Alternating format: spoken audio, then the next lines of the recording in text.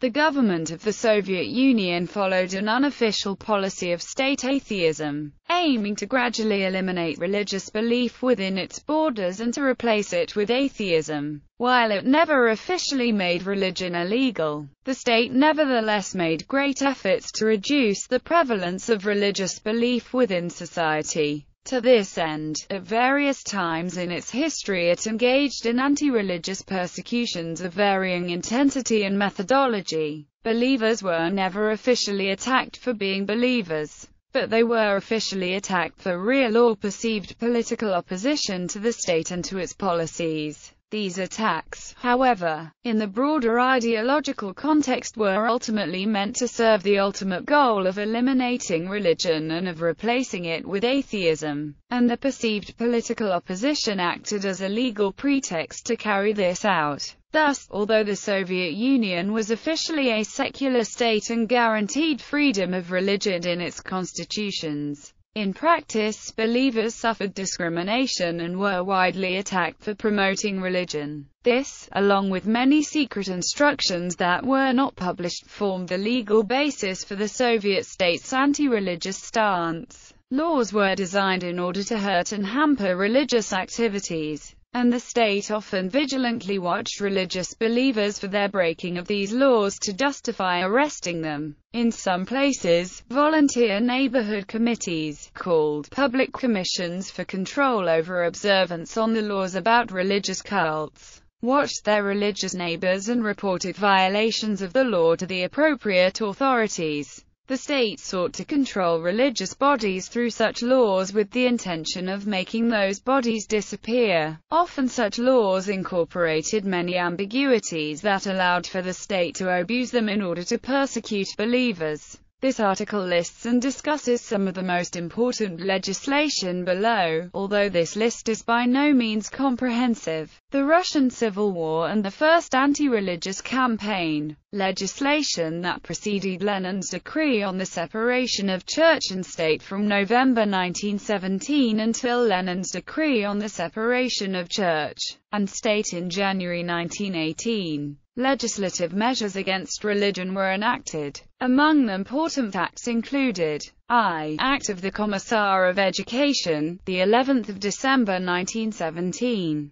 It is declared that all control of educational matters shall be handed over to the Commissariat of Education from all religious organizations. All church, parish schools, teachers' colleges, religious colleges and seminaries, all missionary schools, and all academies, with all of their property, both movable and immovable, i.e., with all buildings, land, with all gardens, with all libraries, valuables, capital and vulnerable papers, and with all that was credited to the above-mentioned schools and institutions, shall likewise be handed over to the Commissariat of Education. Decree on the Dissolution of Marriage, the 18th of December 1917. 12. All records currently in the possession of any religious organization are to be handed over to the local courts without delay. All decisions regarding the dissolution of marriage already made or in the process of being ruled upon by any religious organization or by any of its representatives. Parties not wishing to wait until this takes place have the right to issue a new petition for the dissolution of their marriage as described by this decree, i.e., decree on civic marriages, on children, and on the introduction of books or records, the 18th of December 1917. The Russian Republic from now on recognizes only civil marriages. IV. Order of the People's Commissar of Military Affairs No. 39, the 16th of January 1918, on the prohibition of all powers of religious departments. All religious ministers and practices currently employed by war departments are discharged. All powers of military clergy are dissolved. War committees have the right to retain religious ministers, providing this is in accordance with the desires of their members. In the above case, the support of such a minister will be entirely up to the concerned committees. All wealth and property of military churches, without exception, is to be handed over to the war committees of the units involved for safekeeping. V. Order of the People's Commissar of Welfare, the 20th of January 1918. The distribution of subsidies for the maintenance of churches, chapels, and for the operations of religious orders are to be halted. Governmental support of clergy and teachers of religion is to be halted as of the 1st of March of this year. Church services and the fulfillment of the needs of believers may be continued on the condition of an expressed desire by collectives of believers, who must assume the full cost of repairs and maintenance of churches, and of all inventory and all servers. This meant that religious communities from then onward had to rely entirely upon the voluntary support of its laity in order to continue existence. 1918 legislation. Religion is one of the forms of spiritual oppression, lying everywhere on the masses of the people, who are oppressed by eternal work for others, need and isolation. The helplessness of the exploited classes in their struggle with the exploiters just as inevitably generates faith in a better life beyond the grave, as the helplessness of the savage in his struggle with nature produces faith in gods, devils, miracles, etc. To him who works and is poor all his life, religion teaches passivity and patience in earthly life, consoling him with the hope of a heavenly reward. To those who live on the labor of others, religion teaches benevolence in earthly life, offering them a very cheap justification for all their exploiting existence and selling tickets to heavenly happiness at a reduced price. Religion is opium for the people. Vladimir Lenin. In Thoughts of Lenin about religion, Lenin's important 1918 decree on the separation of church and state was followed by another body of legislation. Lenin's legislative acts would form what would be called the Leninist legality, and would be considered a milestone and a reference point for later anti-religious campaigns and thought. Among key legislation passed included I. Separation of the Church from the State and the schools from the Church. Decree of the Soviet of People's Commissars, the 12th of January 1918. The Church is separated from the State. Within the territory of the Republic, it is forbidden to pass any local laws or regulations which would restrain or limit the freedom of conscience or which would grant special rights or privileges on the basis of the religious confession of citizens. Every citizen may confess any religion or profess none at all. Every legal restriction connected with the profession of no faith is now revoked. Note: in all official documents, every mention of a citizen's religious affiliation or non-affiliation shall be removed. The actions of the government or other organizations of public law may not be accompanied by any religious rites or ceremonies. The free performance of religious rites is granted as long as it does not disturb public order or infringe upon the rights of citizens of the Soviet Republic. In such cases, the local authorities are entitled to take the necessary measures to secure public order and safety. According to Reho-Alton, disturbing public order was used as grounds to outlaw religions sects with extreme mysticism, such as Scorped C. Lest I. Pentecostals and Jehovah's Witnesses.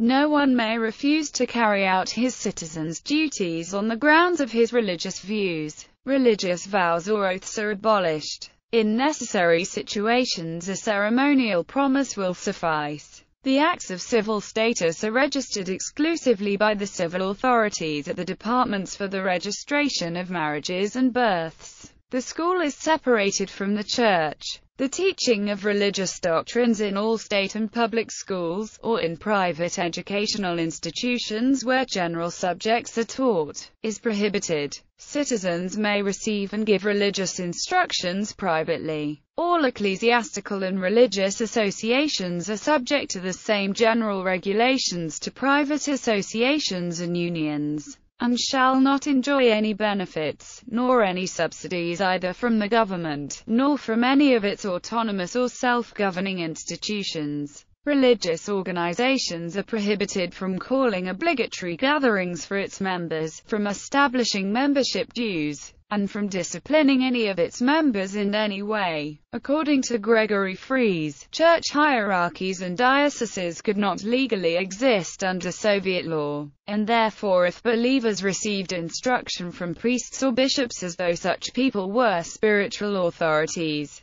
they could be punished along with the offending clergyman. In effect, this made it extremely difficult for dioceses to be run except in a chaotic fashion. It also allowed for laity to assert increasing control over their churches and sometimes to have conflicts with the hierarchy as a result. No church or religious organizations are permitted to own property. They do not have the rights of a legal person. Any and all property that any church or religious organization may in Russia is hereby declared to be public property. Buildings and objects required specifically for religious ceremonies are to be given only by special decrees by either local or central governmental powers for free use for the appropriate religious organization.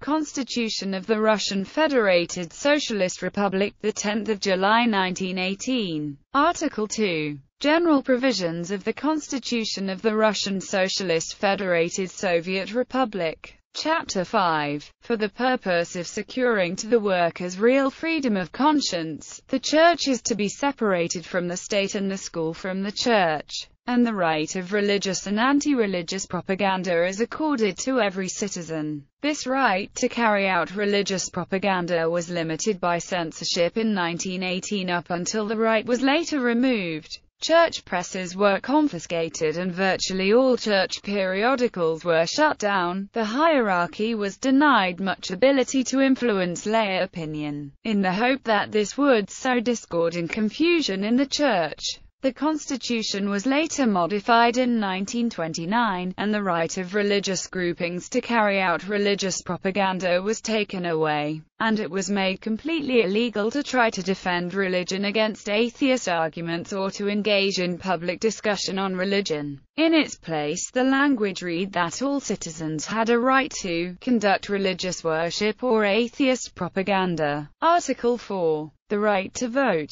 Chapter 13. The following persons enjoy neither the right to vote nor the right to be voted for, even though they belong to one of the categories enumerated above, namely, persons who have an income without doing any work, such as interest from capital, receipts from property, etc., monks and clergy of all denominations, i.e., Declaration of the People's Commissar of Education, 17 February 1918. All teachers of religion of all religions are relieved of all of their duties and responsibilities as of 1 January 1918. IV. Declaration by the People's Commissar of Public Property, 14 January 1918. The court clergy is abolished. The protection of court churches, as artistic and national monuments, is temporarily assigned to the committees and commissars of those places and institutions to which the churches are attached. If any religious society declares a desire to celebrate in those churches, then it will have to take upon itself the full cost of supporting the clergy, other religious service and other associated costs.